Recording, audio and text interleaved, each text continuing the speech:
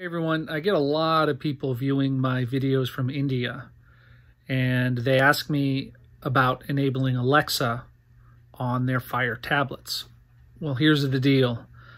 Alexa is not available in India. It doesn't matter if you purchased your tablet in the US. It doesn't matter if you have the language set to English. The feature is location-based. So unless you have a way of spoofing your location, there's no way for you to get Alexa to work. So I think the best thing for you to do at this point is you can get an Echo. I believe those are Alexa enabled now in India. And to go to the support forums and check with them and find out when the feature is going to be available. Because right now, if you're in India, doesn't matter where you purchased your tablet, doesn't matter what the language is that you have it set to, it's not available.